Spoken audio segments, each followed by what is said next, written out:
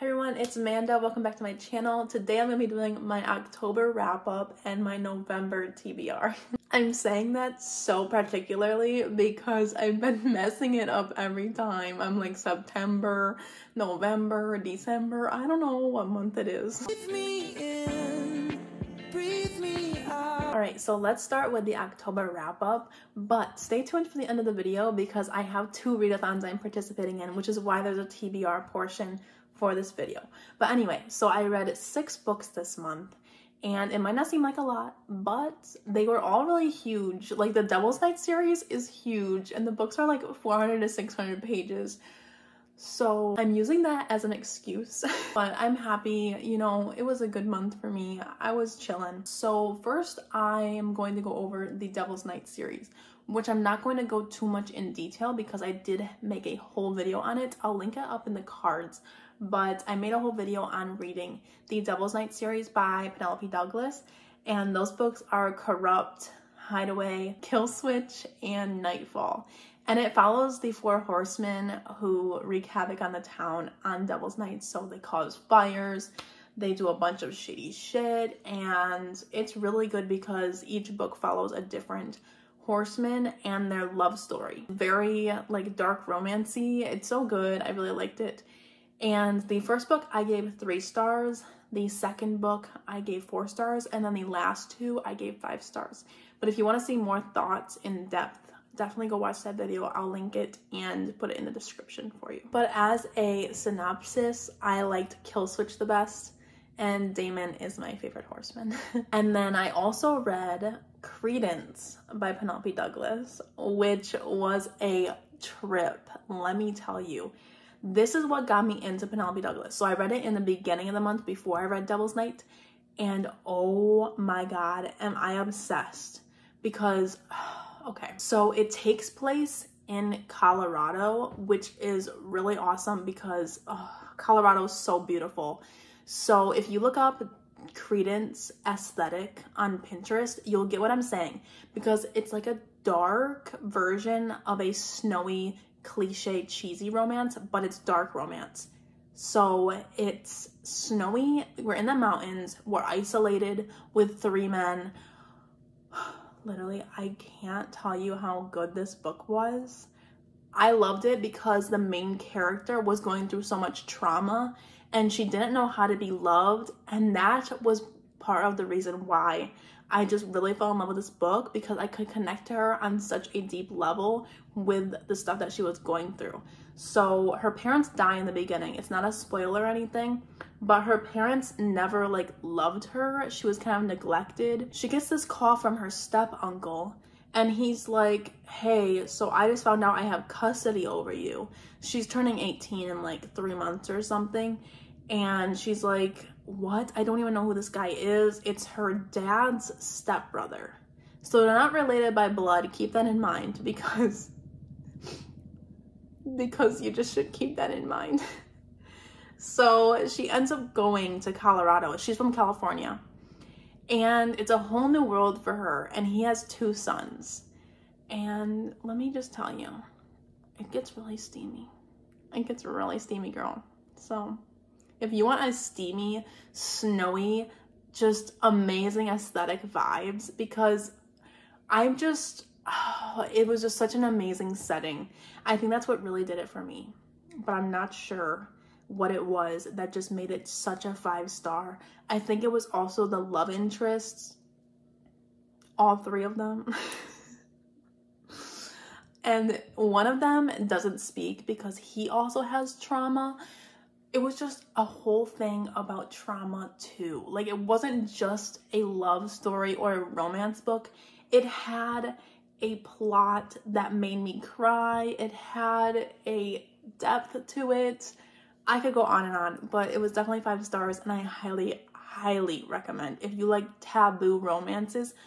But again, this one isn't that taboo because they're actually not blood related.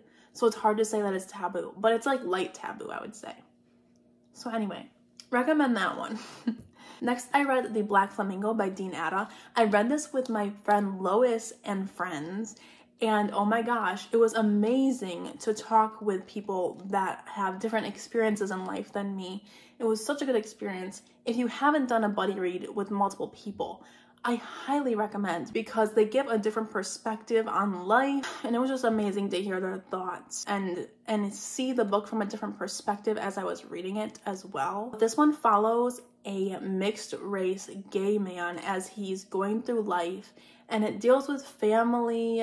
Oh, it just is so good. It has commentary on conformity, family, race, internalized racism, identity, loving yourself. It follows him throughout his life, and in college he discovers drag, and that's the first time that he can really be himself and feel like he has a place, and it's just amazing. It's written in verse, and I really love books written in verse. I give this 4.5 stars. The reason being that if you read this book, you'll know what I'm saying, but his best friend Daisy, I wanted a little bit more from her story and what she was dealing with in terms of race and identity for herself. I wanted more about her family and stuff like that, because we didn't get a lot of backstory with her, so I would have liked to see that. But other than that, it was just really good, and I would highly recommend as a really short, impactful read. So I just realized I told you I read 6 books, but I actually read like 8. I don't know what I'm reading, but I have 2 more books. So one of them was the Whiners book club pick, and that was The Kind Worth Killing by Peter Swanson. This one follows a man who is being cheated on by his wife, and he's on an airplane in the beginning of the book, and he's saying to the person next to him that his wife is cheating on him. He kind of wants to kill her. And then the girl next to him says, well, why don't we plan this murder then? And that's the story. Like, we go on this journey. But I didn't particularly like it that much. I gave it a 3-star. I can't give away too much, but there's lots of perspectives in this book. And I felt that like 30% of the way through, the perspectives were meshing together and they didn't have their own voices as much. And then some of the twists I saw coming. I don't necessarily hate that in books, but in this particular book, I didn't enjoy it too much. Yeah, I think with thrillers, it can be hard sometimes to figure out what you like and how to find thrillers that you like based on other people's opinions, because I think thrillers are some of the most polarizing books out there because of the fact that they often have twists or they have open-ended endings, and then some people love the twists in one book and they hate the twist in another, and then you never know like how you're gonna fall, which is why Goodreads always has thrillers in like the 3.5 star zone. So you just never know what you're getting with a thriller. But it was good. I gave it 3 stars. I thought it was entertaining and short. And then the last book that I read was Pumpkinheads, which is a graphic novel about a boy and a girl who have been friends for a while. They work at the pumpkin patch together, but they only see each other once a year, like at the pumpkin patch. But this is their last year working there, so they really want to take advantage of their last moments. And the guy has had a crush on this girl for a while, so his friend is trying to get him to ask her out. Meanwhile, they're wondering if maybe they're the ones that should be together. It's super cute. It's good. I think I rated it 3 stars or 4 stars. I don't know, it was nothing special, but I really enjoyed the aesthetics because it does take place in like an apple orchard, and it has all those really cool fall vibes, which is why I decided to read that one this month. So those were all the books that I read in the month of October. So let's get on to my November TBR, which is going to be just my Readathon's TBR because I am a mood reader. So I'm participating in the Hannah Montana Readathon, which is hosted by some of my good friends here on YouTube. They are Mare Reads, Jess from Books Past Bedtime, Kirsten from Kirsten's Corner, and Hailey. I'll link their channels in the description. And then I'm also participating in Daryan Reads Taylor Swift Playlistathon, which is going to be at the end of November, but also trickle into December as well. So the Hannah Montana Readathon is actually going on right now until the 7th, so you have about 4 days to participate, but it's a really chill and just a fun way to get started on your reading for November. The first book that I'm reading is Flock by Kate Stewart. Now, I don't know much about any of these books, let me tell you, because I'm really bad at going in blind to books. I just saw this one on Kindle Unlimited and I thought it looked steamy and good. And it has a really good rating on Goodreads, but I have a gist because I just started it. So this girl, she was in a relationship and she was engaged, but she ended up calling it off because she felt like she could never love anyone the way she loved the people that she loved back in her old life in this town. And so she's driving back to this town where there was this man that she really loved. I think there's two men actually. I don't know, but they're like a bad boy or something. So she's going back after many years. And so there's going to be some second chance romance perhaps. I'm not sure, but it looks like it's going to be a fun time. So I picked that one for two of the prompts.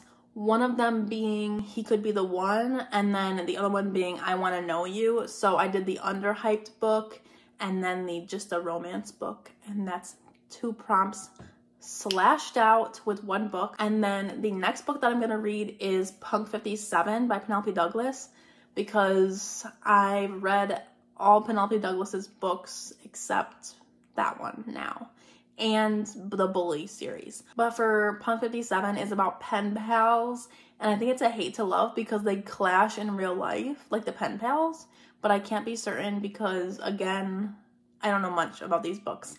But that one fulfills the prompt, nobody's perfect, morally gray character, and then best of both worlds, dual perspectives, because I believe Penelope usually does dual perspectives. Next, I want to pick up Watch Over Me by Nina Lacour. This one I'm really excited to read, and it's really short, so I figured it'd be good for this short readathon. But this one fulfills the prompt rock star 5-star prediction. The reason that this is a 5-star prediction is because Books and Lala really likes it, and when she really likes a book that's weird, I usually enjoy it. And then She's Got Nerve, because I believe this has a little bit of a horror aspect to it. It's a ghost story about trauma. Yeah, it's a modern ghost story about trauma and survival, chosen family, and rebirth. And that's all I know about it because Books and Law said not to go into it with any info, so I'm not going to. Next, I'm going to pick up In the Dreamhouse by Carmen Maria Machado. This one is recently hyped by Noelle Gallagher and Paperback Dreams. And it's a nonfiction. Who is she? I never read nonfiction. You guys know this if you've been watching me for a while. I'm scared of nonfiction. I am nervous, but I started this. I'm on page like 30. It's beautiful. The writing is amazing. Reads like fiction. So this one is it's kind of a horror memoir. She tried to make it a little bit in the horror field because it's a tragic story. So it's a female-female abusive relationship. True story. So it's gonna be really hard hitting. That's why I'm taking it slow, because if I read it in one day, I oftentimes get in this really bad slump with sad books. So this one sounds really amazing, and I'm reading this for the hyped prompt, which is The Climb. And then lastly, I have two prompts left, those being If We Were a Movie and True Friend, which is strong friendships, and then a book that would be a good movie, which I picked off their list of recommendations, American Royals by Katherine McGhee. It is about an alternative America where George Washington became king. So it's a monarchy. And I hear that the drama is juicy, which I'm always here for. So those are my plans for the rest of this week. And then for the Taylor Swift Playlistathon, I have a few books that I'm going to be reading in November. One of them being the Whiners book club pick, which is Legendborn. And this one follows a King Arthur retelling with a really strong female protagonist. So this one will follow that prompt from the Fearless album, You Belong With Me prompt. Another one that I definitely want to get to is The Invisible Life of Addie Larue. And Daryan's also reading this month, so that's exciting. But it also follows the prompt Forever and Always, which is a book that follows a long period of time. And then the last one that I wanted to plan for November is another one off the Fearless album. The reason I'm picking off the Fearless album is because I'm not a huge Taylor Swift fan, and the only album that I really loved was Fearless back when I was a teenager, so that's why I picked this album to use. So the last prompt I'm going to be doing is The Way I Loved You, which is Read an Enemies to Lovers, and this one I'm going to pick Menace, which I'm so excited about. It's a mafia romance, and that's all I really know about it, but it's super hyped on Romance BookTube, and it follows, I think, like, they're in separate mafias. I'm not too sure, but I know it's really hyped, and I really want to read it, so I'm gonna do that one this month as well. I hope you enjoyed this video, and I have a lot of exciting things planned for November. When I tell you that you're going to be so shook on November 19th, you're going to be so shook. Your mind is going to be blown. It's going to be an amazing time, so stay tuned for that. I also have a lot of tags coming to you because I've been tagged in a lot and I haven't done them, so I need to do them. But the next video that you're going to be seeing is the BookTube Gratitude tag, which will feature a lot of amazing creators here on YouTube. So don't forget to like, comment, and subscribe, and I'll see you in my next video. Bye, guys.